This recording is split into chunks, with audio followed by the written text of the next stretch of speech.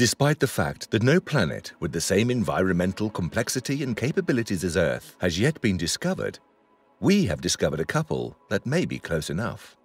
Mars, for example, holds the resemblance of a once lush and green planet with a massive ocean. Now it's mostly desert and rock with some ice caps.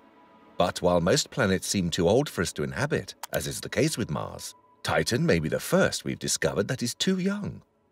Recently, with the help of the James Webb Telescope, scientists have made a terrifying discovery on Titan. What is this new discovery? How does it affect our lives here on Earth?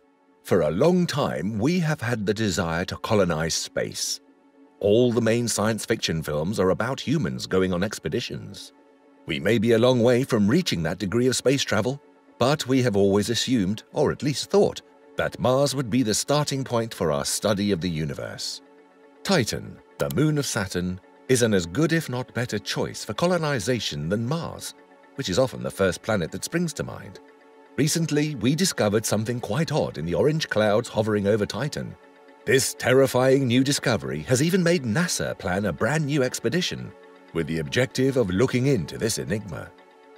Despite being 759,000 miles distant from its mother planet Saturn, this large moon remains tidally bound to it. By lunar standards, it's around 1,600 miles across, which is a pretty big area. Every 15 days and 22 hours, Titan completes a full orbit around Saturn. And it takes 29 Earth years for it to complete an orbit around the Sun. It also contains an atmosphere, which is an extremely unusual trait. Titan's atmosphere is 4 times as thick as Earth's, but it also has a 60% higher atmospheric pressure. Only 4 of the 150 moons in our solar system have atmospheres, and Titan is one of them. Titan, as you may know, is the biggest moon that belongs to Saturn, and the second largest moon in our solar system. Except for planet Earth, Titan is also the only location in the solar system with liquids on its surface. Other than the fact that it rains frozen liquid methane and ethane, its weather cycle is quite similar to ours. Titan may be the finest planet for human settlement because of how much it resembles Earth. In reality, Titan has a good enough environment for us to set up a long-term, self-sufficient human colony there. It would seem as if you were swimming 50 feet underwater due to the air pressure there. Although it may seem terrifying, this wouldn't require people to roam about in heavy pressurized suits on the surface. And the dense atmosphere would prevent lethal radiation from the sun or space from reaching us. Simply put, it indicates that it is a secure location for people. Titan's low gravity, which is just 14% that of Earth, would allow its inhabitants to travel long distances by bouncing. You could even make your flying fantasy come true by attaching some feathers and wings to yourself. It sounds like a utopia, no? Actually, no. Titan is very, very cold. For example, the Moon, which is 886 million miles from the Sun and has the surface temperature of minus 290 degrees, is very, very cold. While a pressurized suit would not be necessary, you would still need to be very well bundled. You would get roughly as much warmth from whatever sunshine did reach you as that from an earthly sunset.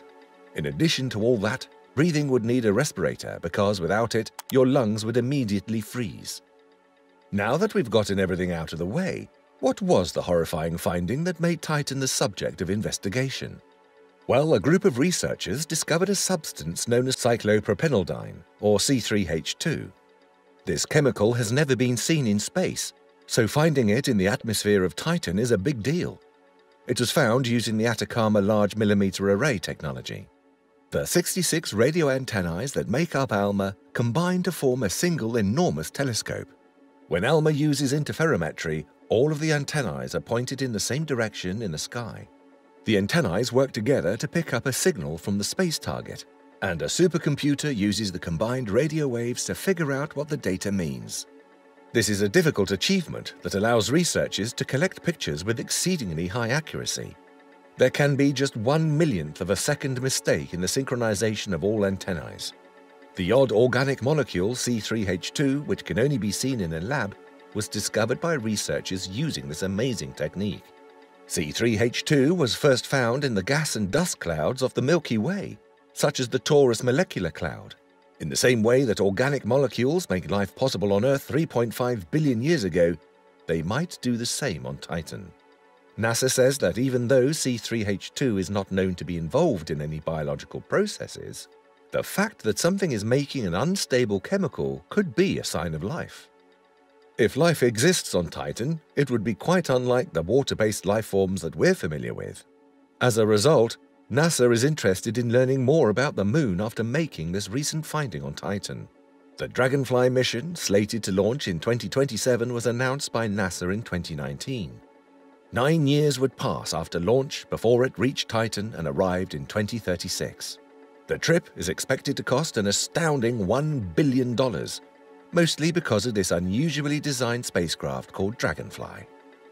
The term Dragonfly comes from the fact that it resembles a big quadcopter drone and has 2 rotors on each of the 4 corners of the spaceship. It must travel to many locations for research until it ultimately reaches Titan in the year 2036. Contrary to other probes NASA has built in the past, this one will fly around the Moon instead of patrolling the surface to take advantage of the Moon's low gravity. The Dragonfly will run on the heat from the decaying plutonium-238 battery, which will be turned into power by a radioisotope thermoelectric generator. This will be the first time NASA launches a multi-rotated spacecraft for research. Because of its nuclear battery, Dragonflies may potentially run on Titan for a very long time.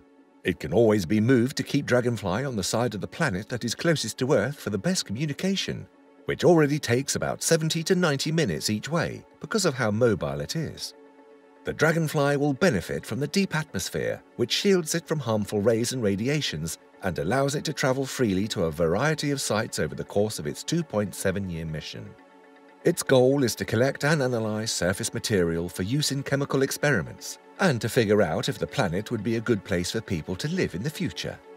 Titan has all the ingredients for life, so Dragonfly will also look at how far pre-life chemistry has come to learn more about how life started on Earth.